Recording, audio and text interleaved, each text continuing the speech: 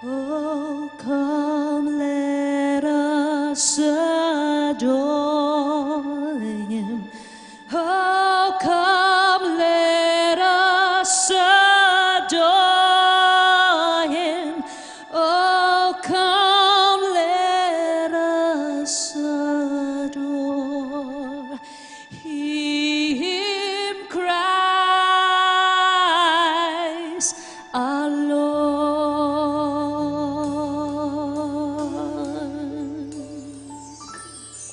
For He alone is worthy. For He alone is worthy. For He alone is worthy.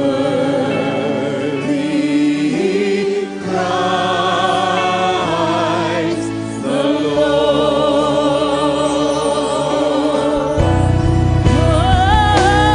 We give you all the glory. We give you all the glory. We give you all the glory. Christ the Lord. We give you all the glory. We give you all the glory. We give you all the glory. Christ the Lord. Christ the Lord. Christ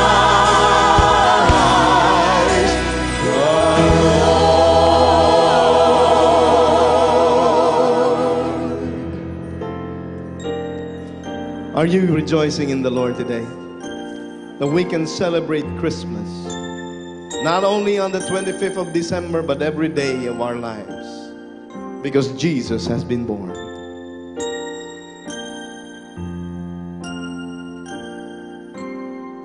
Joyful, joyful, we adore Thee, God of glory, Lord of love. Hearts unfold like flowers before Thee, opening to the sun above. Melt the clouds of sin and sadness, drive the dark of doubt away. Giver of immortal gladness, fill us with the light of day.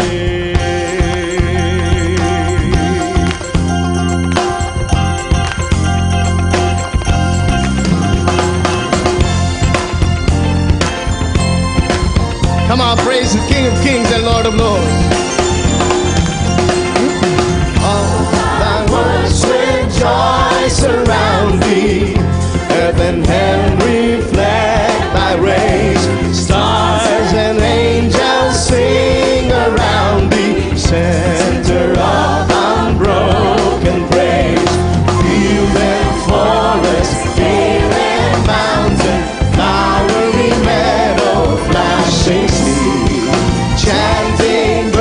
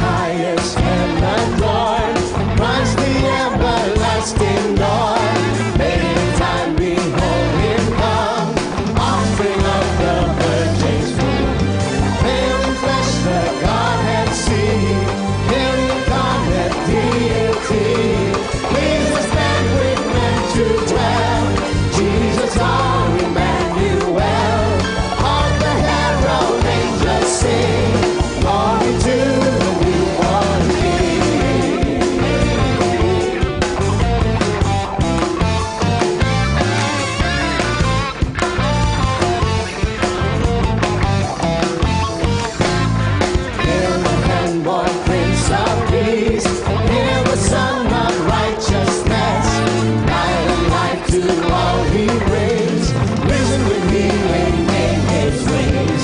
While he raised his glory by, for the men of God may die, for to raise the sons of earth, for to give the sick and burn.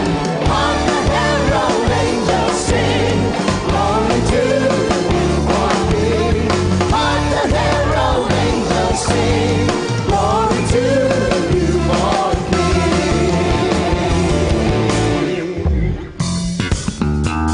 You and I have been tasked, given command orders from Jesus Christ to go and share the news. Go tell it to the mountain that Jesus Christ is born. Go tell it on the mountain, over the hills and everywhere. Go tell it on the mountain that Jesus Christ is born. Go tell it on the mountain, over the hills and everywhere. Go tell it on the mountain that Jesus Christ is born. While shepherds kept their watching over silent flocks by night, behold, throughout the heavens there shone a holy light.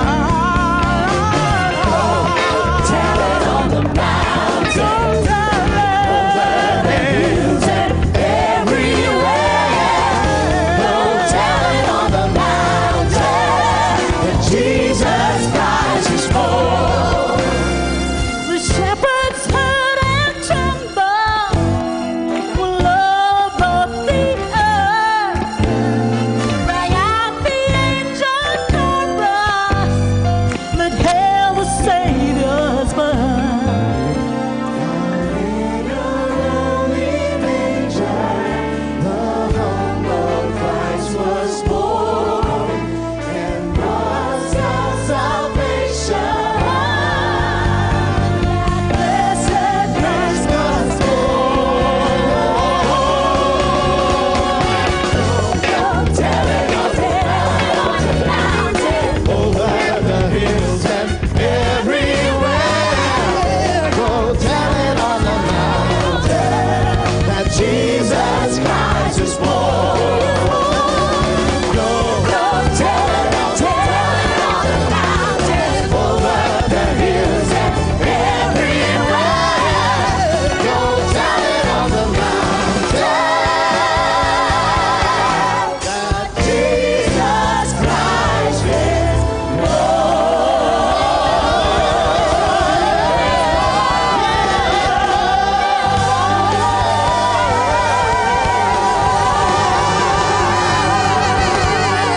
Can I hear an amen? Jesus Christ is born. That was indeed a holy night.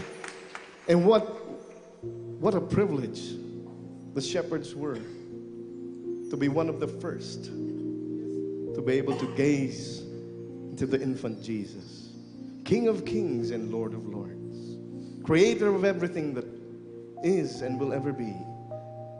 It was a holy night indeed. Oh, holy night, the stars are brightly shining. It is the night of our dear Savior's birth. Long lay the world in sin and error pining, till he appeared and the soul felt its worth. Oh, hill of hope, the weary world rejoices, for yonder breaks a new and glorious morn. Fall on your knees. Oh, hear the angel voice.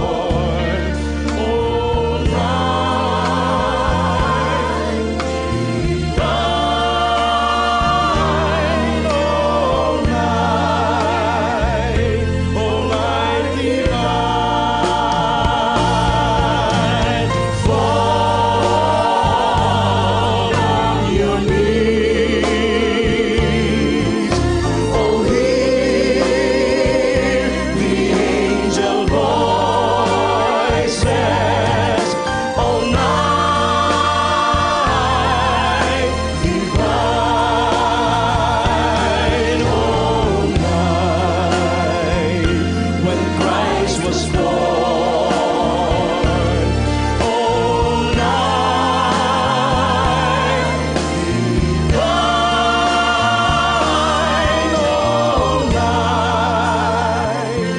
oh, night divine.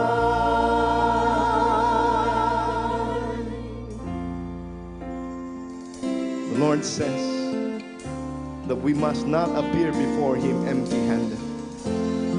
What can we offer, Lord God? But a broken and contrite spirit, Lord, you will not despise. Are you here to give to the Lord? Over the skies of Bethlehem appeared a star, while angels sang to lowly shepherds. Three wise men seeking truth traveled from afar, hoping to find the child from heaven. Falling on their knees, they bowed before the humble Prince of Peace. I bring an offering of worship to my King. No one on earth deserves the praises that I sing. Jesus, may you receive the honor that you're due. Oh Lord, I bring an offering to you.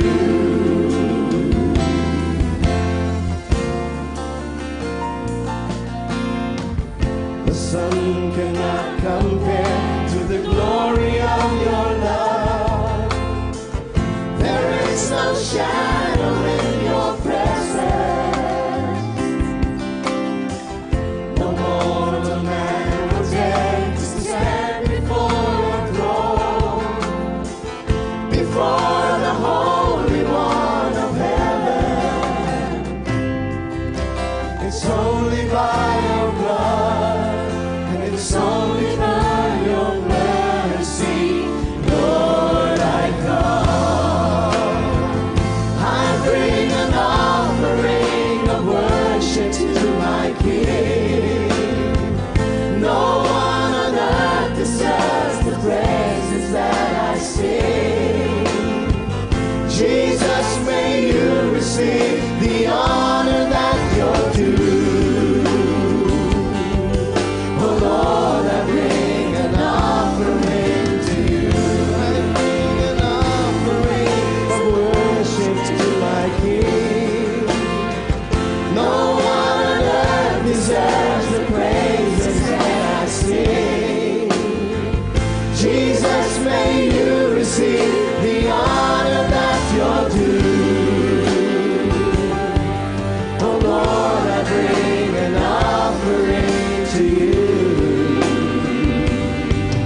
Oh Lord, I bring an offering to you. Oh Lord, I bring an offering to you.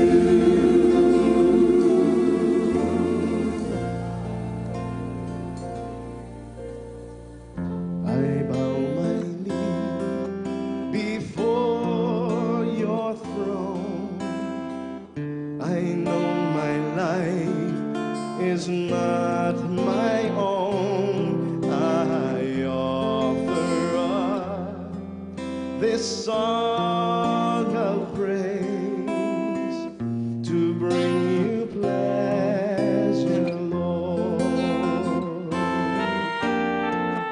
I seek the giver, not the gift.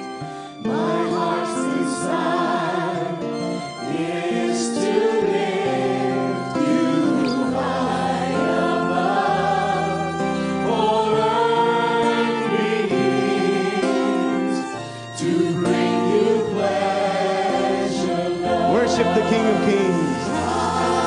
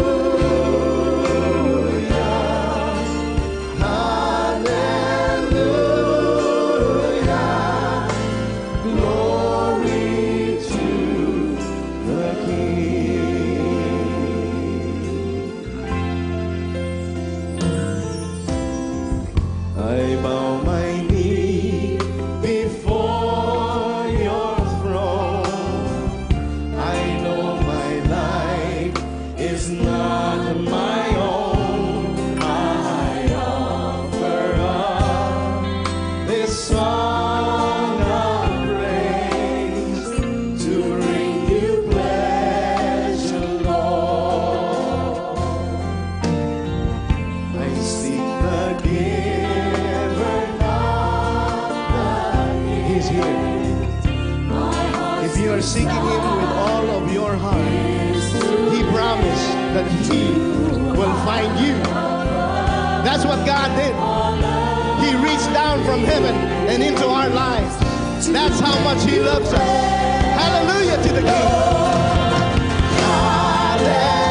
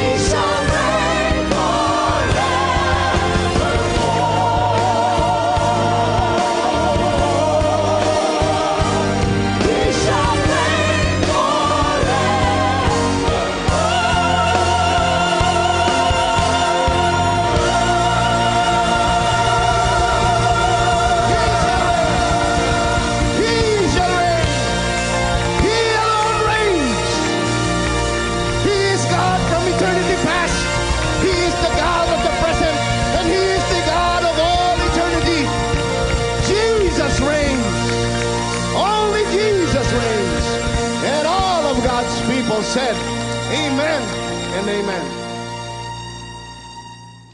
Good morning. I am Nap Caballero. I grew up in a Christian home and accepted Jesus at the young age of 12 and became active in the music ministry. Singing, acting, and dancing were among the many school activities I really enjoyed doing. With all of these things, exciting things going on, a question lingered in my mind.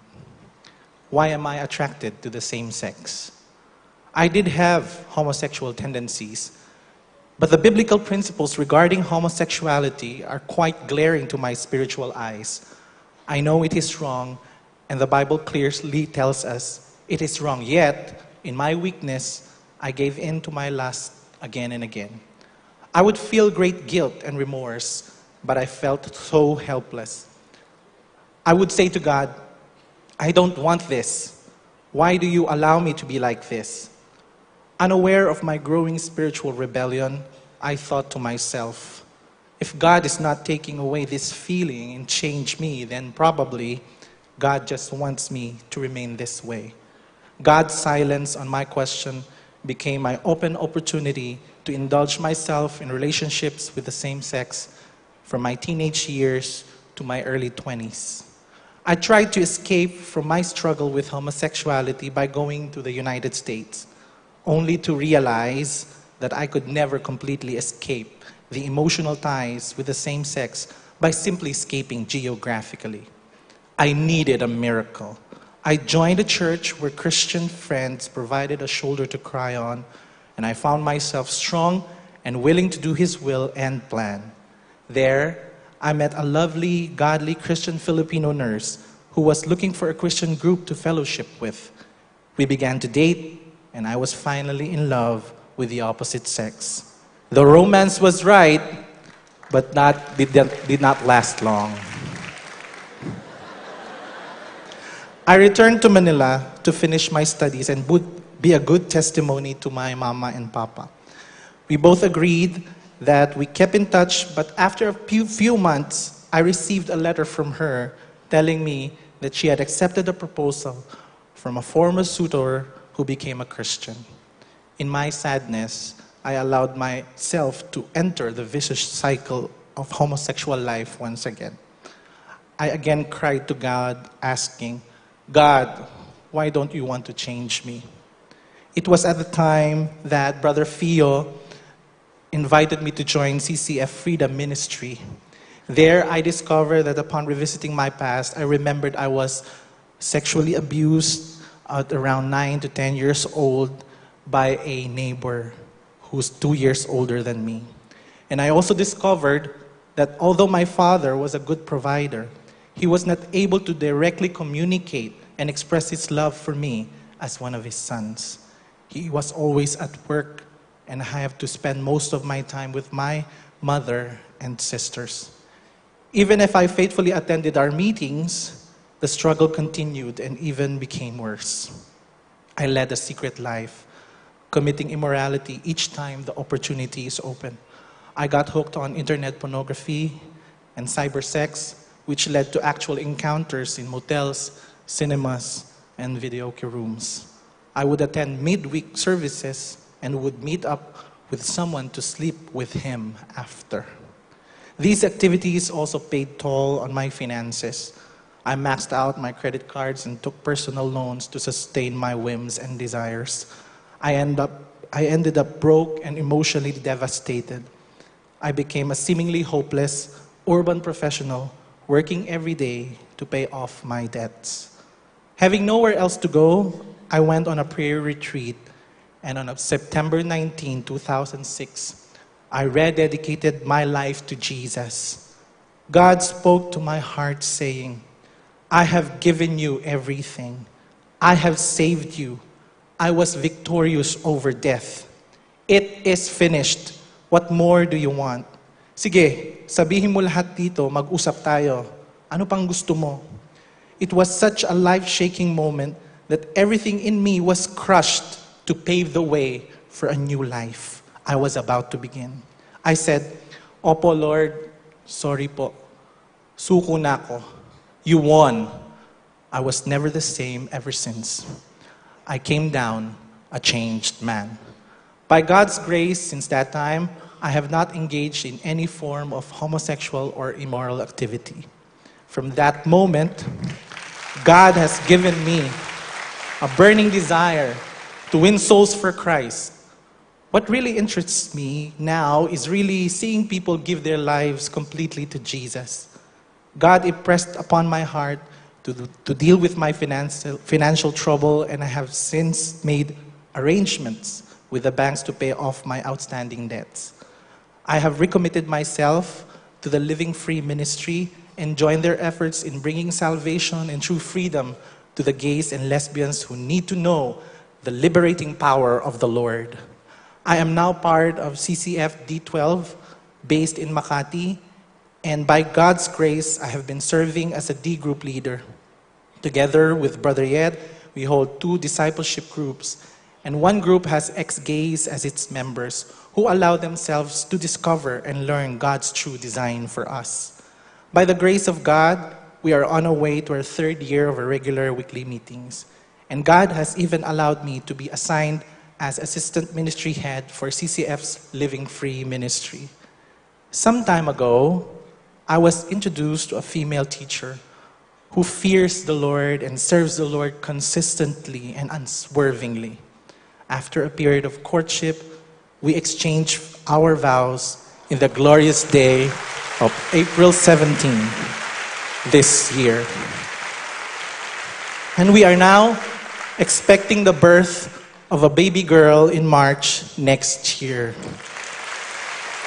Undoubtedly, God is in the business of changing lives. I have seen it continually happening in my life, and I have proven myself that God never fails.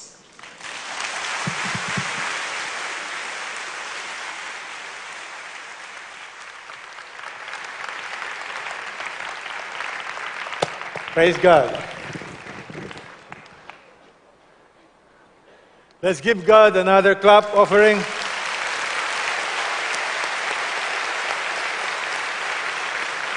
Do you want to know if it's a boy or a girl? Okay, he told me, but I will give you the privilege of asking now. God is really in the business of transforming lives. Amen? And I cannot imagine what would have happened if there was no Christmas. So this morning, I want to greet all of you, Merry Christmas. Turn to your neighbor, Merry Christmas. Don't be ashamed to say Merry Christmas. In some parts of the world, they don't want to call it Merry Christmas. They want to call it Happy Holidays.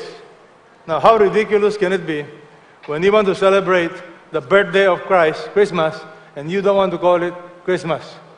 Now, how would you feel if it's your birthday and we all come to your house and we give gifts to each other, but you don't give gifts to the birthday celebrant? How would you feel? Well, that's what we do every year.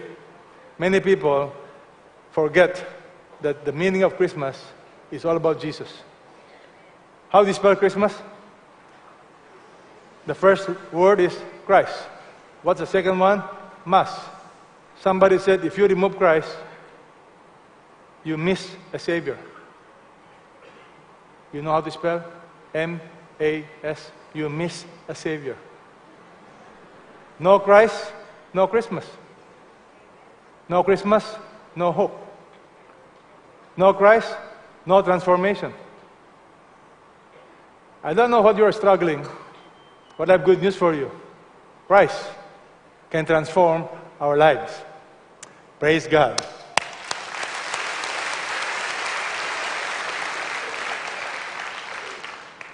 In behalf of our family, I want to thank you for all your gifts. Keep praying for me. By the way, do you know how to pray for me? 3 things. The prayer of Jesus. Number 1, what? You recall? Pray for my protection. Number 2, pray for sanctification. Number 3, pray for unity. That our community will be a community made of love. All D group leaders, this is yours for free. Now, the other members, we are selling this 150 pesos, okay? CCF diary, CCF calendar. If you are a D group leader, please collect this, okay? Now, if you want to get a free copy, sign up, be a D group leader, and you will get one next year. I'm excited with what God is doing. This morning, we shall finish our study on the book of John. John chapter 21. Let's review the summary of the book of John. Let's read this together. John chapter 20. Everybody, please stand up so that you will understand as we finish the book of John. It's very appropriate for Christmas, and I will tell you why.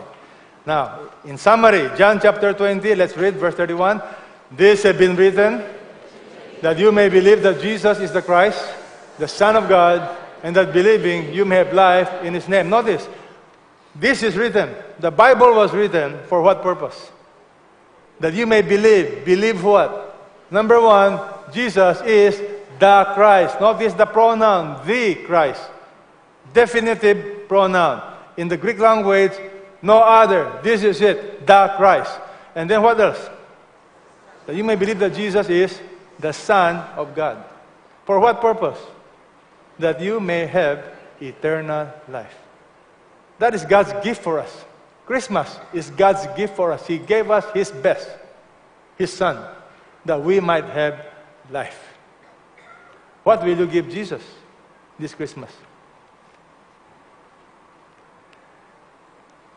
Let's read John chapter 21. The center of John 21, the whole theme is about this. Let's read this together. So when they had finished breakfast, Jesus said to Simon Peter, Simon, son of John, do you love me more than this? He said to him, yes, Lord, you know I love you. He said to him a second time, no, he told him, tend my lambs. He said to him the second time, Simon, son of John, do you love me? He said to him, yes, Lord, you know I love you. He said to him, shepherd my sheep. He said to him the third time, Simon, son of John, do you love me? Peter was grieved because he said to him, third time, do you love me? And he said to him, Lord, you know all things. You know I love you. He said to him, tend my sheep. I'm going to explain to you the meaning of these verses. But first, what's the message today?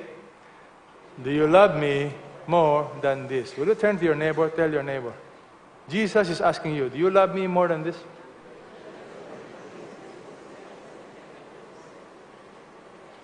You know, I've been meditating on this verse. Jesus is asking me, Peter, do you love me more than this? What is this? More than what? I'm going to explain to you in a short while. Remember, Christmas is celebration of the coming of the Son of God.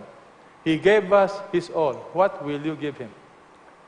Let's bow our heads and pray. Our Father in heaven, we thank you.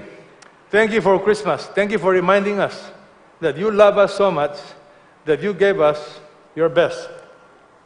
We thank you for sending your Son. We thank you for the forgiveness of sins. We thank you for what you have done in the life of Nap. We thank you for transforming our friend. We thank you that nothing is impossible with you. I now pray for Nap and his wife and the baby that's going to be born, that you will use this family for your glory, for your honor. Will you protect Nap from his past sins? Just as I ask you to protect all of us from our past sins. Lord, we are all equally sinful. We have different kind of sins, but we are all sinners before your eyes. I thank you for the forgiveness of sins. Thank you for transforming the life of Nap. I now pray that you continue to use him mightily in the years to come, that he will be an encouragement to many others. And I pray and I thank you for his wife. And now I pray for the country, that you have grace and mercy on the Philippines. Give us good leaders. Lord, I pray that you will be the one to get rid of graft and corrupt people. Be the one to get rid of leaders who are corrupt. And only you can change this country. Give our people a new heart. Give the leaders a new heart to love you and serve you, to love this country more than they love themselves. And Father God, I thank you that nothing's impossible with you. We thank you for our country, for the freedom to worship you, for the freedom to gather together. Lord, will you just take over and have mercy and grace on your people. And now I commit to you all the D group leaders. I thank you for their dedications. Will you continue to use them, bless them? And I thank you for our building project. Thank you for raising the money. I pray you continue to raise the money, that our headquarters, our training center, will redound to your glory and to your honor, that it will be used to transform many lives. Remind us this is not going to be a CCF monument, but this is going to be a center where lives will be transformed, where people will be blessed. Lord, I pray for the architect. Thank you for architect Go. I thank you for the contractor. I just pray that everything will be done to the best of their abilities and that we will save all unnecessary expenses and that you continue to provide, bless your people, that we can continue to help one another. In Jesus' name we all pray. Amen. Thank you. Please be seated. The Bible tells us to love Jesus, you must understand His love. So the Bible tells us we love because He first loved us. Say that with me. We love because He first loved us. Now, what's the message this morning? Do you recall what's the message? Do you love me more than this? Now, look at your neighbor in the eyes. Okay? Look at them in the eyes. I'm looking at you now, okay? Do you love Jesus? You ask your neighbor. Jesus is asking you, do you love me? I cannot answer that for you, but I want to believe you love Jesus. But perhaps you need to learn how to love Him. Years ago, my wife asked me, honey, I really struggle. Do I love Jesus? I know my wife loves Jesus. If ever there's one person, I know it's my wife. But my wife was asking me, how do I really love Jesus? And I told my wife, the secret of loving Jesus is not to focus on your love for Jesus. It is to focus on His love for you. The more you know about His love, the more you learn to love Jesus. Understand? So the secret of loving God, the secret of loving Jesus, is not focusing on how much you love Him, but focus on how much He loves you. So turn to your neighbor, tell your neighbor, God loves you. Jesus loves you. Now the question is this. Do you love me more than this? Say that with me one more time. Do you love me more than this? I don't know your answer, but that's His question to you this Christmas. Do you love me more than this? What's the meaning? I want to explain to you. Let's look at the context of this verse. Turn your Bibles to John chapter 21. Let's read that together, everybody. John chapter 21. After these things, Jesus manifested Himself again to the disciples at the Sea of Tiberias. That's another name for the Sea of Galilee. And He manifested Himself this way. Simon Peter, Thomas called Didymus, Nathanael of Cana in Galilee, and the sons of Zebedee, and 2 others of His disciples were together. Meaning, 7 of the close disciples of Jesus. These were fishermen. Out of the disciples, you have 7 fishermen. These were fishermen. Let's continue reading. Verse 3, Simon Peter said to them, I'm going fishing. They said to him, we will also come with you. They went out and got into the boat, and that night they caught nothing. Now let me ask you a question. Who was the leader of this group? Peter. Why did he say, let's go fishing? Is it possible that Peter was discouraged with himself? Remember, he denied Jesus 3 times. Is it possible that in the minds of Peter, I have blown it? How can Jesus ever use me? How can Jesus ever love me? Is that possible? I think so. Is it possible in the mind of Peter, maybe the best thing for me to do is to go back fishing? I got to provide for my family. I got to go back to have my career. Is that possible? Yes. Now what's the miracle? The miracle is this. That night, the Bible says, they caught nothing. These are professional fishermen. The whole night, they caught what? Nothing. Why nothing? You know, the Bible is amazing. When the Bible tells you a story, sometimes you have to know the reason. Let's read. When the day was breaking, Jesus stood on the beach. Yet the disciples did not know it was Jesus. Jesus said to them, "Children, do you have any fish?" Now, in the Greek grammar, the answer is no. The answer is no. In Tagalog, wala kayong isda, no? Yan. My Tagalog translation.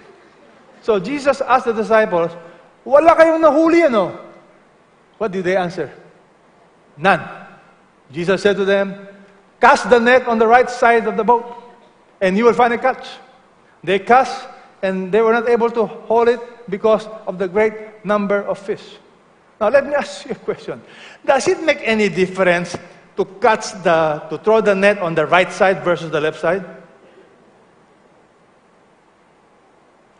First miracle, 0. Caught nothing. Second miracle, with one throw, the Bible tells us the net was full of fish. It was so full they could not even bring it inside the boat. What can you learn? Many times, God loves you, but you don't realize it. He will allow you to fail.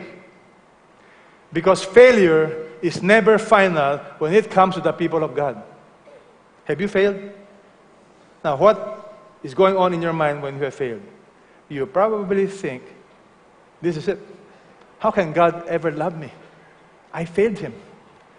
But can I tell you why failure is not always bad, especially when you are following the Lord? Because when you fail, it makes you more humble. And when you are more humble, you listen.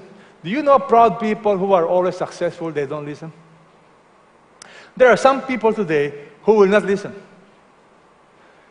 Have you heard the story of Steve Jobs? Steve Jobs is the founder of the Apple computer. Would you believe it? He started with a few people. In 10 years' time, he built it to a multi-billion-dollar company, over 4,000 employees. At the age of 30, the company was doing so well, he got fired from his own company. He got kicked out of his own company. If you read his story, he said, "This is the best thing that happened to me." Why? Once upon a time, he was proud. He said, "I was publicly shamed." It was painful. But he said, "I will never trade it because it was the best thing that happened to me." What happened to him? When he was humbled, he began to realize values. What is really important, what is not important. And he said he became very productive at this time of his life when he had no job. He put up his own company. Now, what company did he put up? Pixar. Pixar is the #1 animation company in the whole world. He sold it. He founded another company, Next. That's where you have the iPhone. You like iPhone? You like Apple computer? I'm a convert from other computers, from other software to Apple. You know why? I'm not an agent of Apple, so don't get me wrong, okay? But it's a good computer. It's very good. Some of us don't listen. And you know why you don't listen? You're too busy with success. The problem with success, if you're always in the center of the limelight, you get blinded by the glare of success. And there are people today who are here this morning, and you're asking yourself, "Lord, why are you giving me problems?" I have good news for you. In the midst of problem, you're ready to listen. Don't waste your pain. Don't waste your failure. They listened. Jesus said, "Throw the net on the right side." Now, will you do it? The Bible says they obeyed. And what happened? Look at that verse. Verse 6. Cast the net on the right side. Only a night of total failure will make proud fishermen listen. Now, what about you? Are you listening? Is God speaking to you?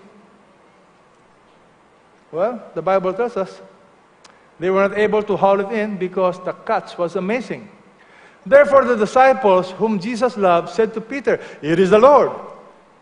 You see, many times you cannot see the Lord until you begin to fail. And when you are down, perhaps you can see better. I don't know what's going on in your life. You want to love Jesus? Yes or no?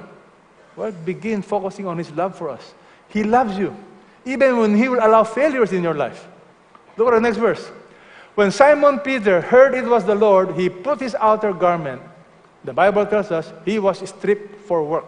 In Tagalog, nakahubad. In English, naked. He put on his clothes, jumped into the water. Now, can you understand Peter? Peter is this impulsive guy. Let's go fishing. And now he jumped into the water. The Bible tells us the other disciples came into that little boat. Notice the boat was small.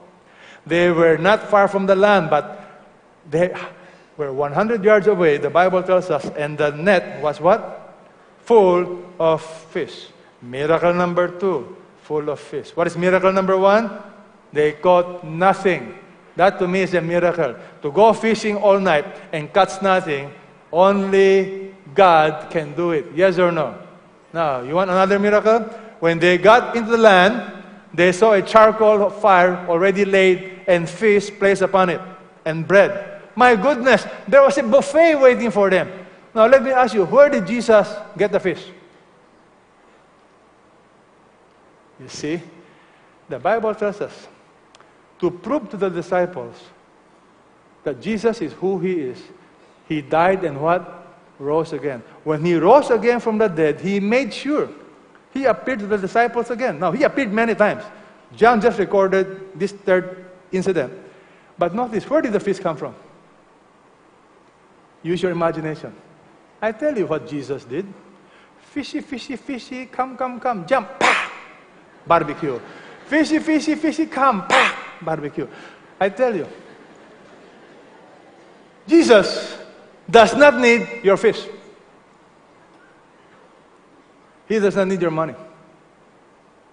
But it's a privilege to partner with Jesus. Look at that verse.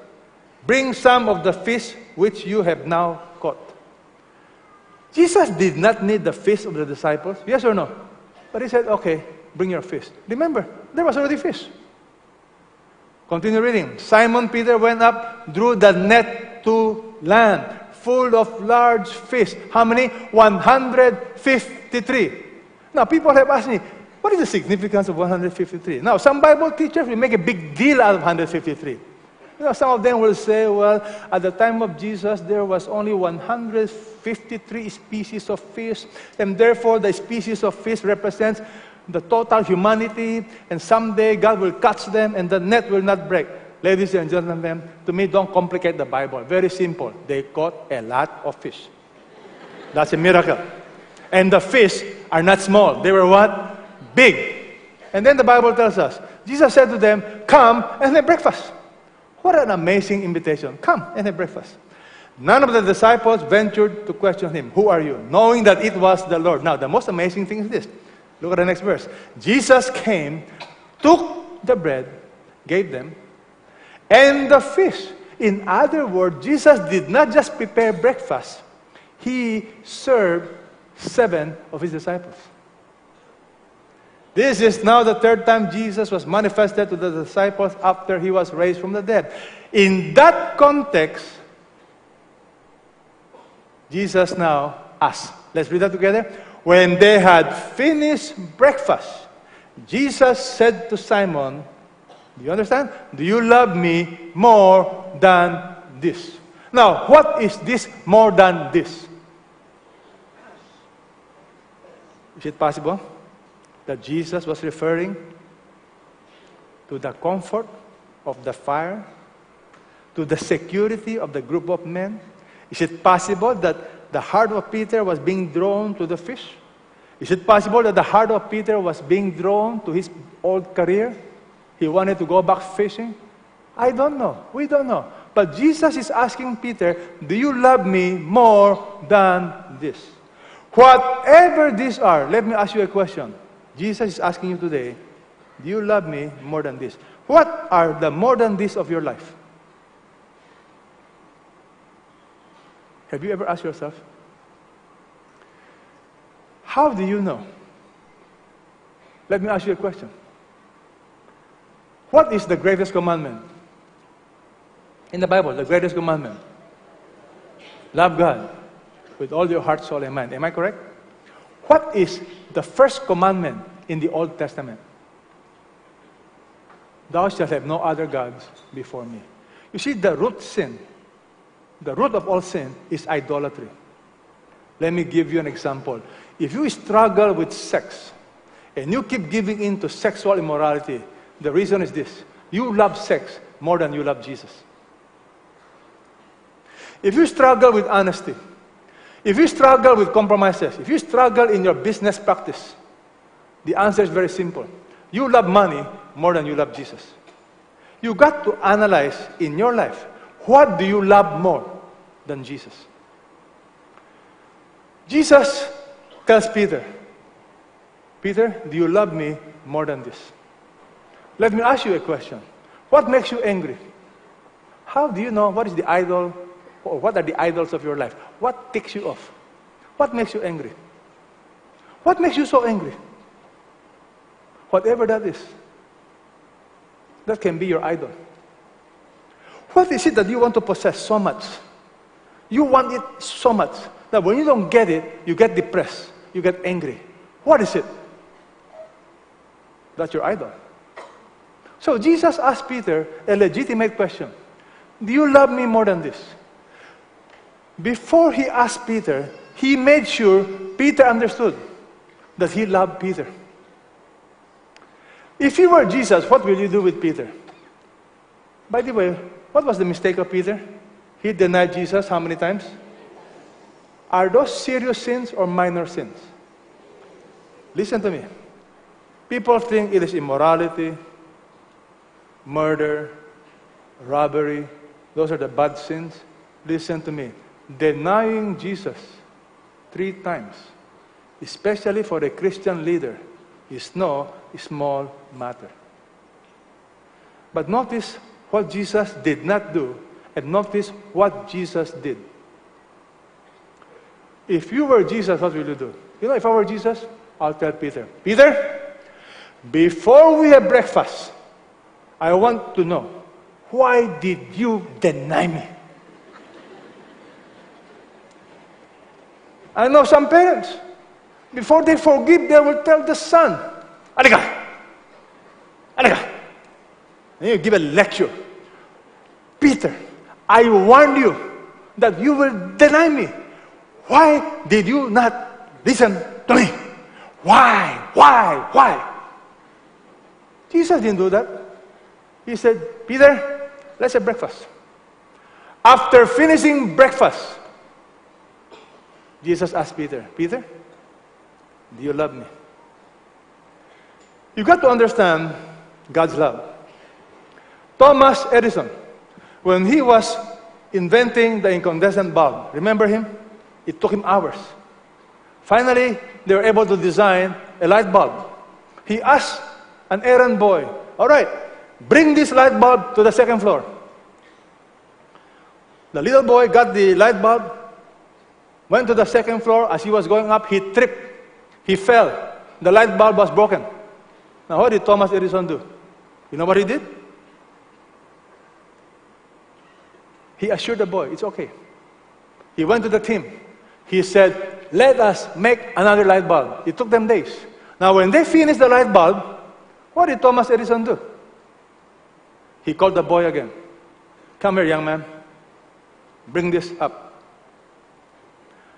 By that action, Thomas Edison showed the boy was forgiven. He was affirmed. He is part of the team.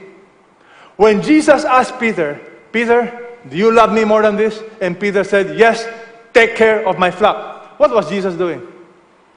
He was affirming Peter publicly. Peter, I am recommissioning you. Not only are you forgiven, you are restored. Such is the love of God. He does not focus on our mistakes. He does not focus on our weaknesses. He focuses on our strength. When God looks at you, He knows your weakness, yes or no? But He does not focus on your past. He does not focus on your failures. He said, all right, let's move forward. Peter, do you love me? Peter said, yes. Jesus said, take care of my flock. Look at verse 15. When they finished breakfast, Jesus said to Simon, Simon, son of John, do you love me? Note this. He used the word agape. Agape is the word for unconditional love. It is the highest form of love. It is a kind of love that is sacrificial. Then Peter responded, Lord, you know I love you. He used the word phileo. Phileo means deep affection, as a friend. That's where you have the word Philadelphia. Philadelphia means what? The city of brotherly love. Jesus asked Peter the second time, do you agape me? Peter responded again, Lord, I love you, phileo. The third time, he said to Peter, Peter, do you phileo me? And Peter said, Lord, you know I love you, phileo you. Then Jesus said, tend my sheep. Now, some Bible teachers will make a big deal out of these words. Well, sometimes they are used interchangeably. What I want to share with you is simply this. Jesus will accept your love. Whatever level you are in, for Jesus, it's okay. If you love Jesus this much this morning, it's okay. He will accept it because love must grow. The more you know about Jesus, the more you will love Him. And that's why I submit to you. Christianity is about a love relationship with Jesus. If you know Jesus, you will love Him. And if you love Him, you will never be the same. Do you know the love of Jesus in your life? Have you experienced His love? To love Jesus, what must you learn? His love for you. There was a businessman who was working for an advertising company. He wanted to get a raise because he did an amazing work. He was able to bring in lots of account for the agency. So he told his wife, honey, pray for me. I'm going to talk to the boss to give me a raise. Now, I don't know about you. If you have a boss, it's scary. It's very scary to ask for a raise. Well, late in the afternoon, he mustered all of his strength and he said, boss, can I talk to you? The boss said, what do you want to talk to me about? So they talked. And he asked for a raise. The boss said, okay, no problem. When he got home, he was shocked. He saw candlelight dinner. The napkins set a wonderful reception. He was amazed. He said, honey, who told you I got the raise? The wife was quiet. The wife said, well, I knew you will get the raise. And when they sat down, there was a note. The note says, congratulations. I know you will get the raise. You deserve it. I prepared this dinner to let you know how much I appreciate you and how much I love you. The man was so happy. He said, wow, my wife is really sensitive. He went to the kitchen. On the way to the kitchen, he saw a note on the floor. He picked up the note. He read it. The note says, honey, don't worry if you don't get the raise. You have been a good provider. You deserve the raise. I prepared this dinner to let you know how much I love you. When he read the note, he began to cry. Because for the first time he discovered his wife loved him for who he is. With or without race, the wife loved him. Gentlemen, ladies, God loves you, not based on your performance, not based on your accomplishment. If you can sink this in your head, if you can let this truth sink in your head, Jesus loves you as you are, as is where is. Not because of your performance, not because of what you can do for Him. He loves you, period. Once you experience this love, you begin to love Jesus. If you don't know His love, you'll be insecure. You'll be always wanting to impress Jesus. And my friends, people who love unconditionally fail to understand the power of unconditional love. I always tell my children, no matter what you have done, I will love you and I'll continue to love you. I tell my wife, no matter what, I love you. Do you know why I can say that? Because Jesus loved me, no matter what. Now, how do you love Him? After experiencing His love, He tells us, look at this verse one more time. How do you love Jesus? Very simple. Son of John, do you love me more than this? You see, love is always comparative. The very essence of love is comparative. Do you love me more than? You see, it's one thing to say you love Jesus. But the real essence of love is, do you love Him above all else? You see, Tiger Woods did not understand the rule of love.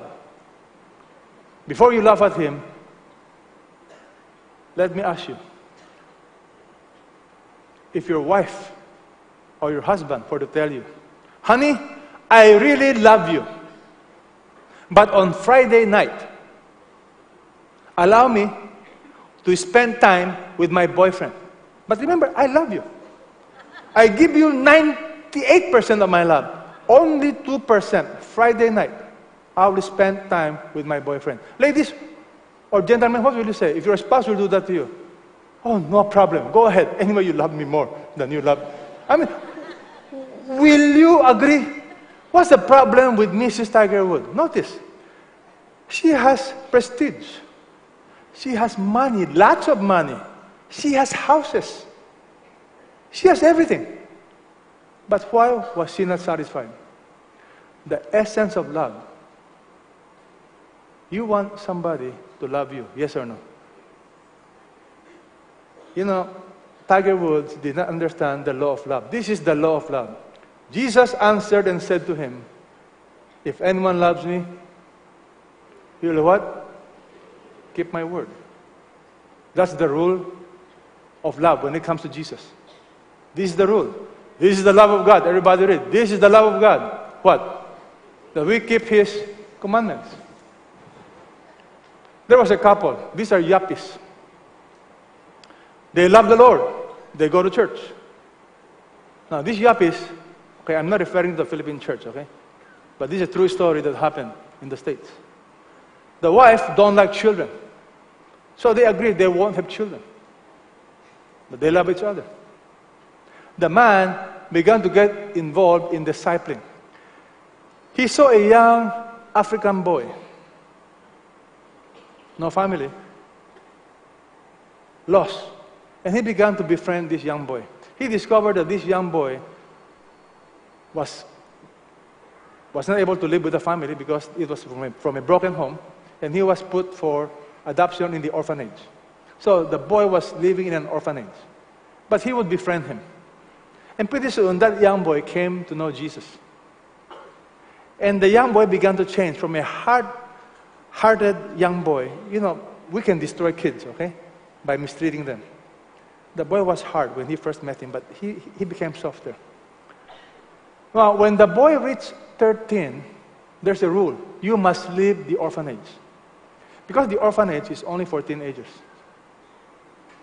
No, the orphanage is for below teenagers.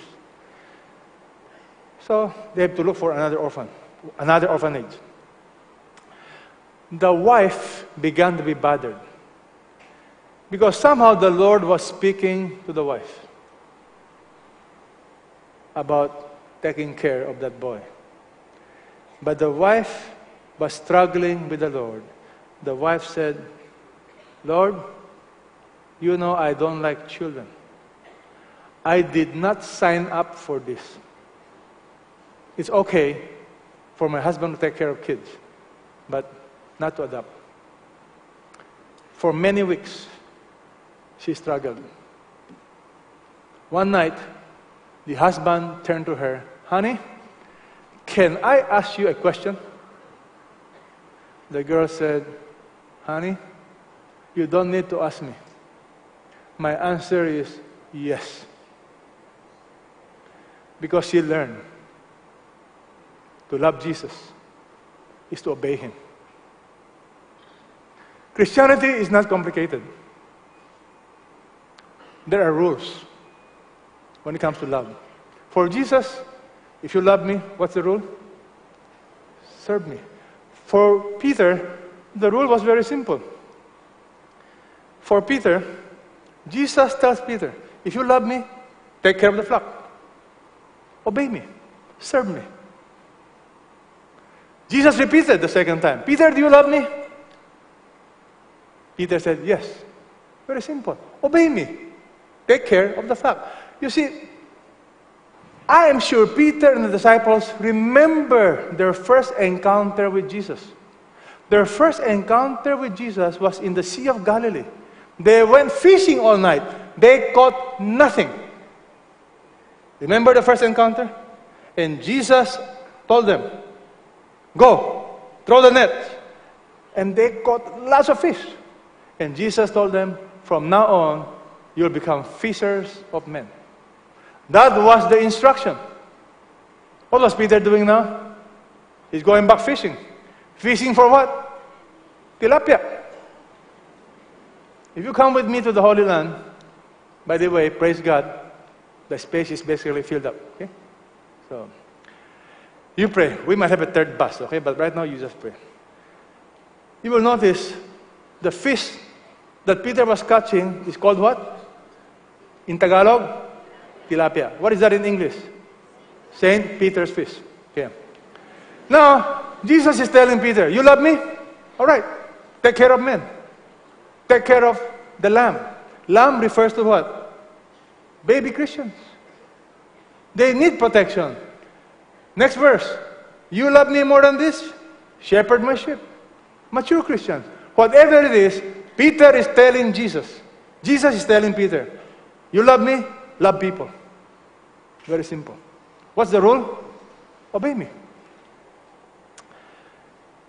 You know, Jesus tells Peter, truly, truly, I say to you, when you were younger, you used to gird yourself and walk wherever you want to go. But when you grow old, you will stretch out your hands, and someone else will gird you and bring you where you do not wish to go.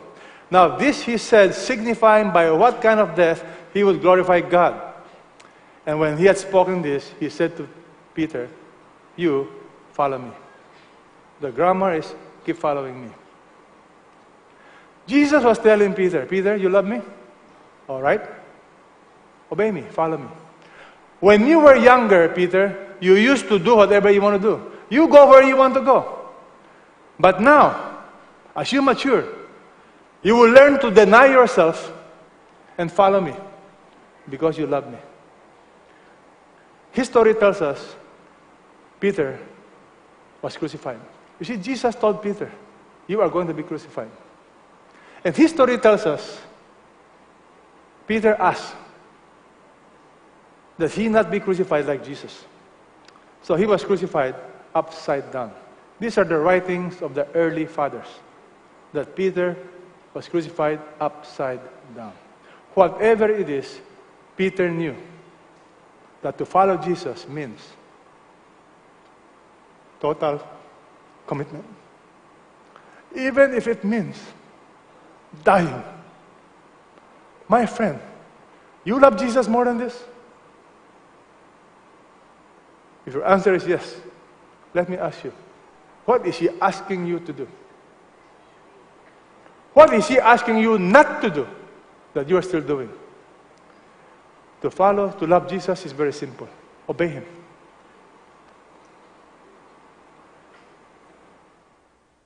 Peter understood the message. The Bible tells us he obeyed Jesus. You know, when Peter was old, he wrote the book of 2 Peter. You want to know what he wrote? This is what he wrote. Let's read this together. Therefore, I exhort the elders among you, as your fellow elder, and witness of the sufferings of Christ. The word elder and pastor are used interchangeably in the Bible. Peter said, I am a witness of the sufferings of Christ and a partaker of the glory that is to be revealed. Shepherd the flock of God among you. exercising oversight, not under compulsion, but voluntarily, according to the will of God, not for sordid gain, but with eagerness. Notice, Peter was an eyewitness because Jesus recommissioned Peter, take care of my flock. And Peter said, I'm a partaker of the glory that is to be revealed. Peter saw the big picture. Not lording over those allotted to your charge, but proving to be examples of the flock. When the chief shepherd appears, you will receive the unfading crown of glory. May I remind all D group leaders, here is an amazing reward for those who will shepherd the flock of God. All of you are shepherds, whether you like it or not. But there's a special crown awaiting God's shepherd. He tells us that day will come when you will receive the unfading crown of glory. Ladies and gentlemen, until you are prepared to die, you are not prepared to live. People who don't know how to die, people who are not prepared to die, are not yet living. But if you are prepared, because everything is right between you and God, my friend, your life will be very productive because you will do what God wants you to do. The rule of love when it comes to Jesus is very simple. Do you love me? Answer, obey me. Follow me. Don't complicate it. You see, there are many things in my life I don't like to do. I have to be honest with you. But why do I do it? I love Jesus. There are other things I like to do, but I don't do it. Why? Because I love Jesus. You see, I stand before you here. I'm not perfect. But what motivates me is the love of Jesus and my love for Him. And until you can answer that question, do you love me more than this? My friend, I don't think you have understood how much Jesus loves you. That you're forgiven. That He gave His all for you. Now let me ask you one more time. Do you love Jesus? What is this question? Do you love me more than this? Peter, turning around, saw the disciples whom Jesus loved following Him. The one also who had leaned back on his bosom at the supper and said, Lord, who is the one betraying you? So Peter, seeing him, referring to John, said to Jesus, Lord, what about this man?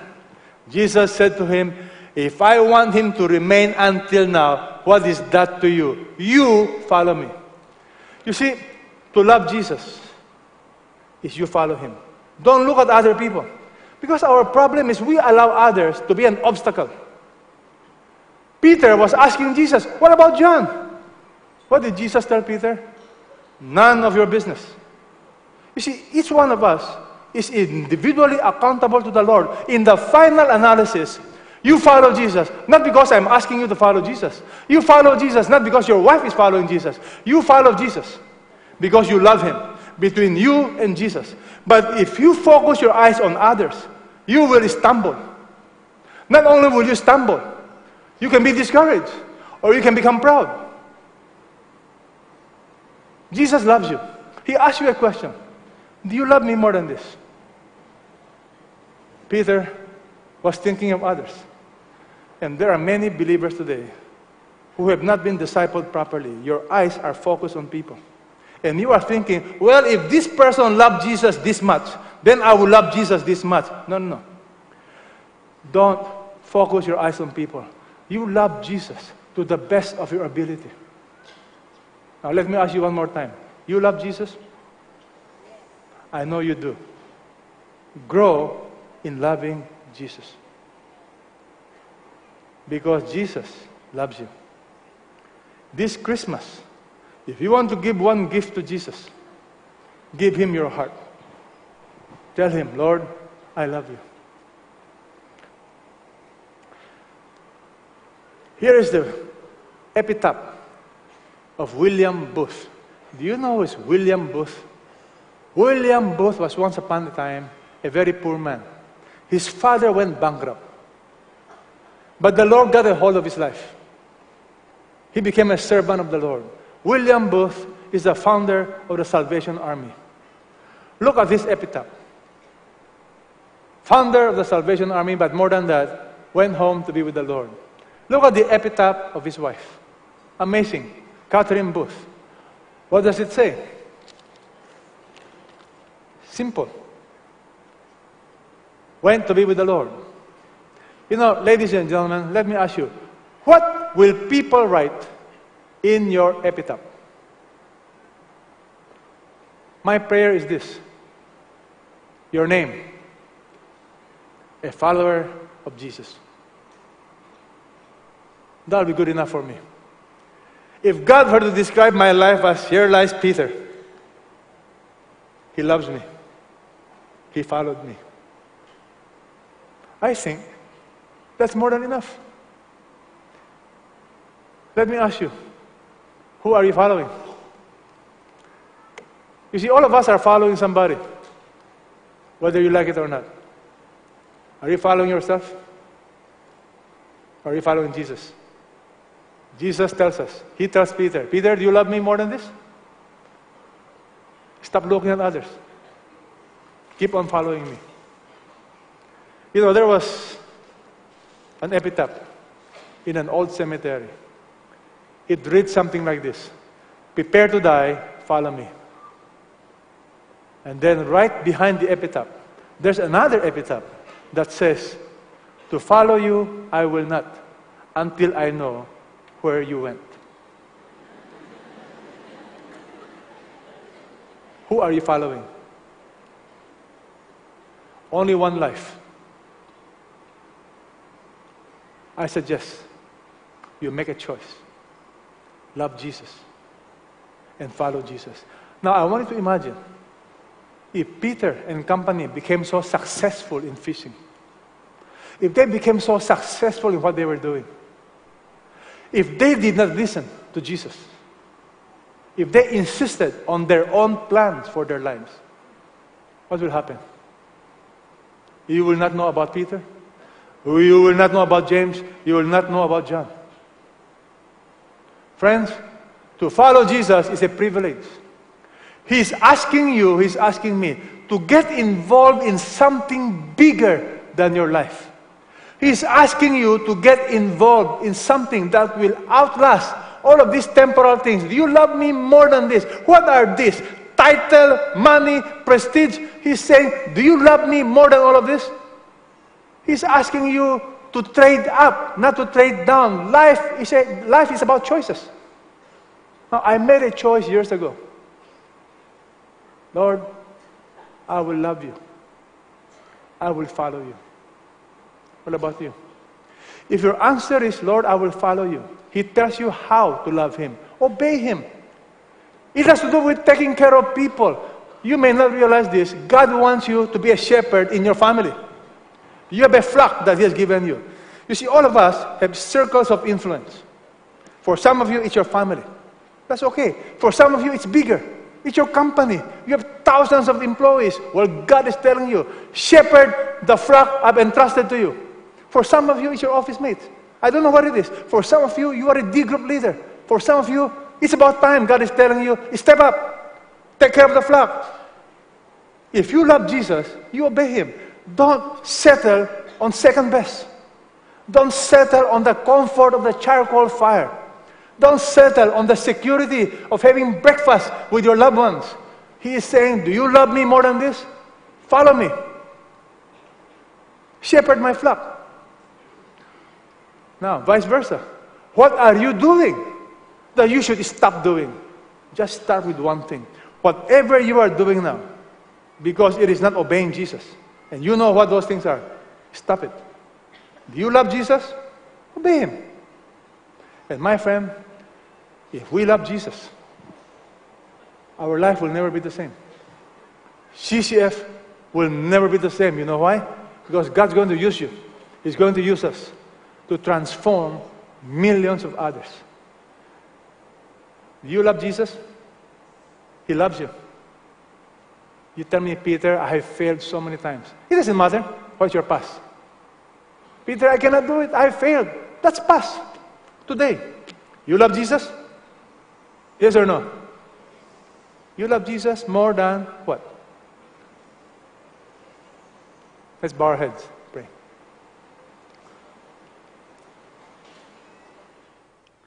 Will you privately talk to Jesus? He's asking you a simple question. Do you love Him? If you love Him, what must you do?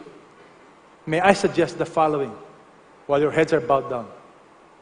What about making a commitment to study the Bible?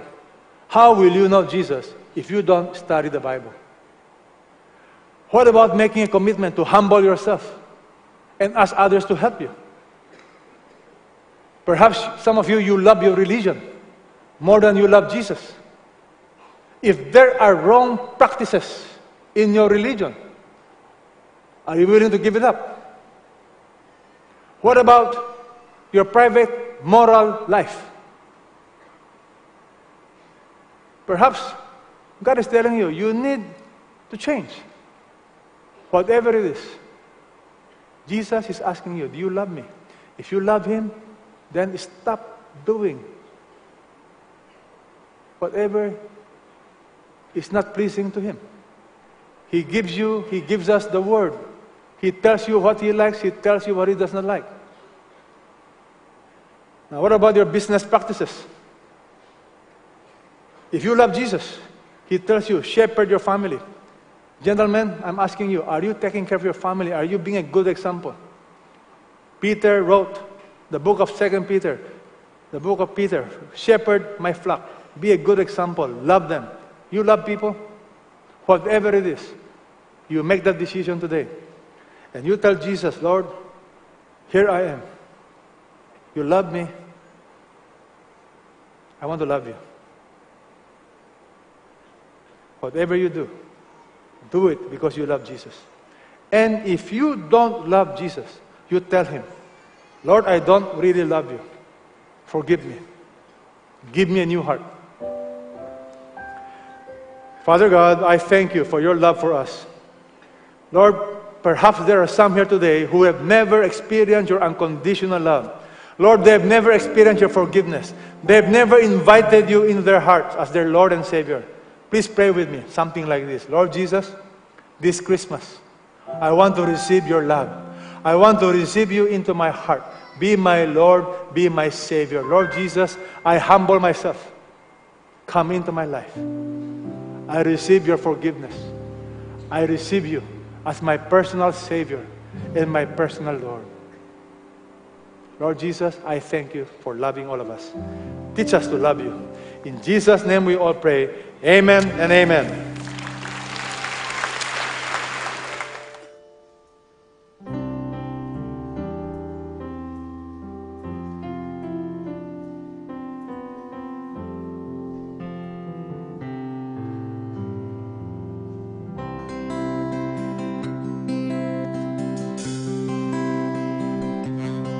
As little children, we would dream of Christmas morn and all the gifts and toys we knew we'd find. But we never realized a baby born one blessed night gave us the greatest gift of our lives.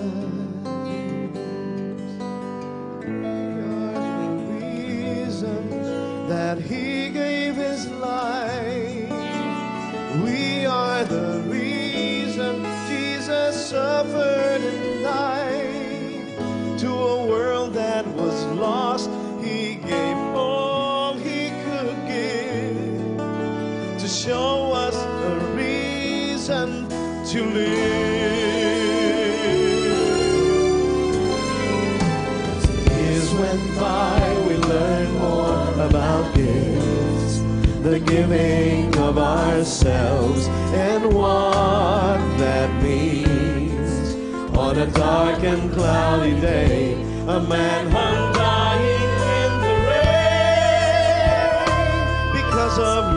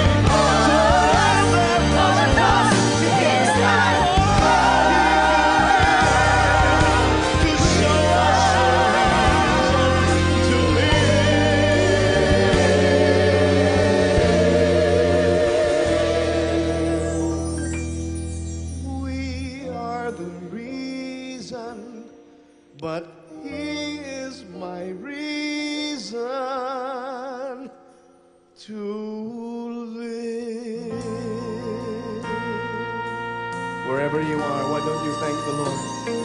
Just say thank you, Jesus.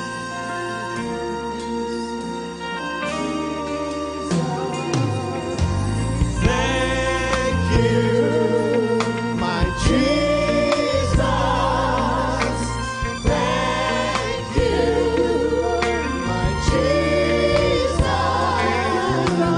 Thank you, We want to thank you, Lord. Jesus.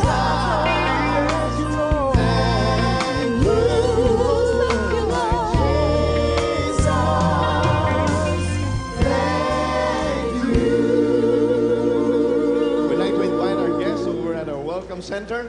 And for your convenience, the offering boxes are all over the facility. Have a blessed and Merry Christmas, everyone.